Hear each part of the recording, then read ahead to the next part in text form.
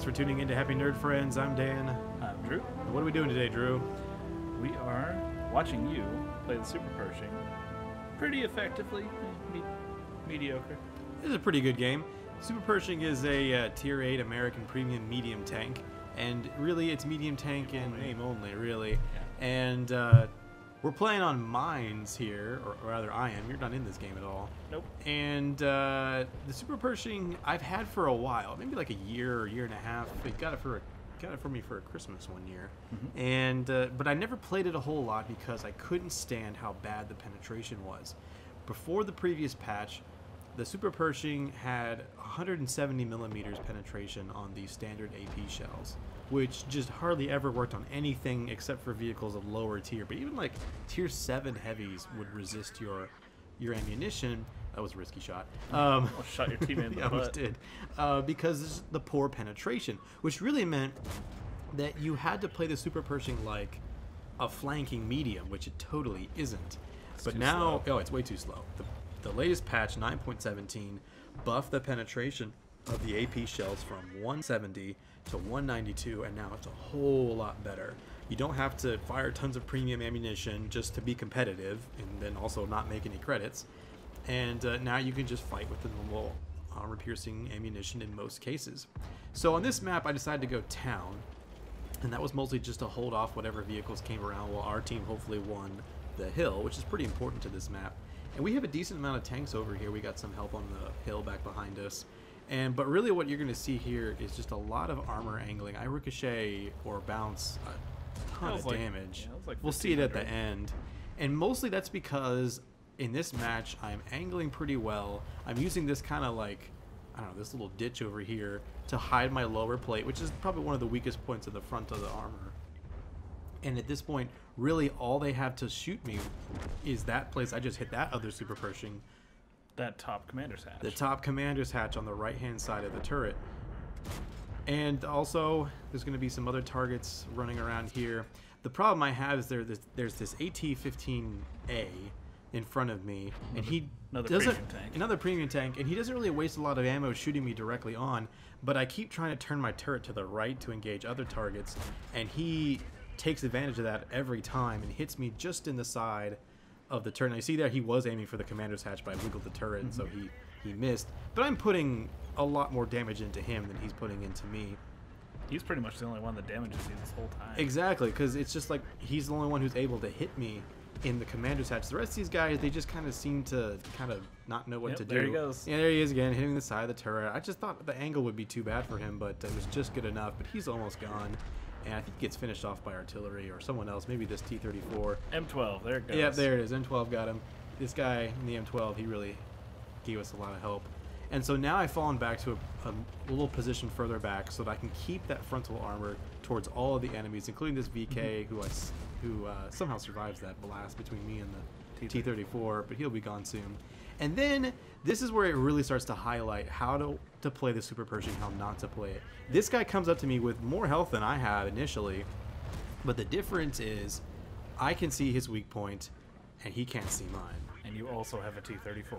That does help a lot. But for the most part, I'm going to be the one that does damage to this guy, just hitting him over and over and over again in that commander's hatch, that annoying tier 6 heavy tank over there.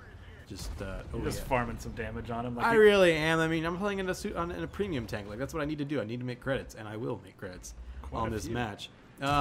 Probably not the greatest shot into his tracks, but it does keep him still for a bit. I thought maybe the T-34 would go out and get him. And then I try maybe like an engine deck shot, but he moves at the last second, and it ricochets. Now the T-34 goes out. Balance. Yeah. gave him the good news, and I'm just going to keep hammering away at that commander's hatch. He gives up here, I think. Pretty much. Oh. I mean, his commander's hatch must have like 10 holes through it. Like, yeah. T-34 finishes him off, and now we just have this Scorpion G, but he's taking fire from somebody behind us. He's definitely panicking here. He doesn't even shoot you. No, I think he was looking. Yeah, he could have, but he might have bounced. He's looking for the right shot. He bounces off the T-34 somehow, and then I finish him off. The Scorpion G has really good penetration. Well, then the Skoda comes around. Out of nowhere. Yeah. He's running away from that what is that, T-43? T-43 is chasing Yeah. him, yeah, but he could have gotten our T-34 Yep. and shut him down. And that's pretty much the end of the game. Blocked a total of 1,500 damage, dealt about 3,000 damage of my own. Pretty good game in the Super Pershing. Yeah, it's pretty average.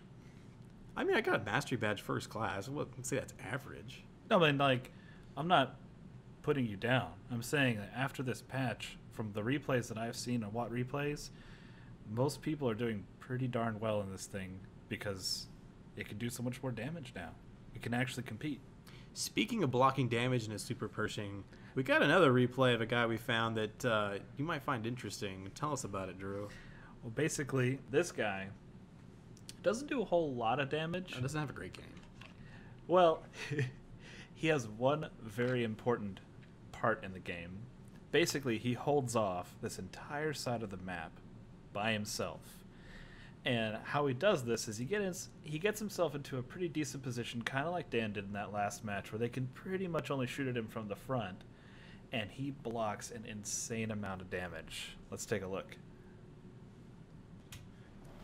So here we are, watching Koenigst, I believe. We're going to call him Koenig. Koenig, that's easier to say. Yep, and it sounds cool. So Koenig is going to get himself into this position right here, and he is the furthest forward on his team. And he's going to start taking some pot shots, but he is Immediately bouncing. starts taking fire from the hill directly across from him. And he loses his observation device, so he's not going to be able to spot. But he just continues to block an insane amount of damage here. Really he loses highlighting. like 2/3 of his health before he finally, decides, okay, let me look straight at that hill and then just over and over and over. And unfortunately for Koenig, he can't deal a lot of damage in return. But what you can see is just the sheer amount of damage blocked from a whole bunch of people straight. I mean, it's probably 4 or 5 tanks shooting at him. No, it was an E25, a T-34-3, a Jagdpanzer Jagdpanzer 4, T-37. And some of them were shooting high explosive, and that spaced armor it takes so much of the damage potential out of high explosive because and heat ammunition too. Yeah, it's true. And heat. Yeah, because it has to penetrate one plate, then go across space, then penetrate the next plate. So I just wanted to show you guys this particular replay to highlight exactly what this armor is capable of. Unfortunately, Koenig doesn't survive this match, but they do win, mostly because the other side of the map succeeds in defeating all the enemies over there. And his platoon mate in the IS-3 ends up having a pretty good game too. Yes, he does.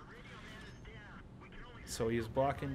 He's up to, oh man, 8,000 damage, 8,100. It just keeps on piling on. He finally gets behind this rock, still blocking shots off the front of that turret. He's got to be careful though where he turns that turret because the side is not going to block anything. He's got now, 75 these health. two guys over here decide to come over and finish him off, and he doesn't do a lot of damage back to him. I don't think he does anything.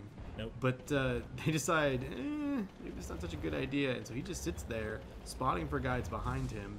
And ooh, that was a close shot off that rock. Yeah, but the T-34-3 has got no gun depression. The T-32 doesn't have that great of penetration, so they're gonna have to come up here. Oh, that's an unfortunate bounce right there. A little too high. T-34-3 is like thinking he Takes can come his in time, just rolls up right to him, loses almost his health, and then bounces his shot. while Koenig puts some into him. But then from the back of the turret, he gets taken out by another Super Pershing. A lot of Super Pershings being played lately. Yeah, probably because of the They're buff. actually good, yeah. Yeah, people are doing really well, getting lots of damage dealt, making lots of credits. So total, he blocks 9,020 damage just sitting there in a tier 8 medium tank. So that does it for our Super Pershing video for today. Remember, if you see one of these things out on the battlefield and you don't have the penetration to go through that frontal armor, don't waste your time. Try to hit that commander's hatch. You might be able to go through the machine gun port. Maybe it's small. It's not the If you most have a pretty obvious. high caliber gun. Yeah.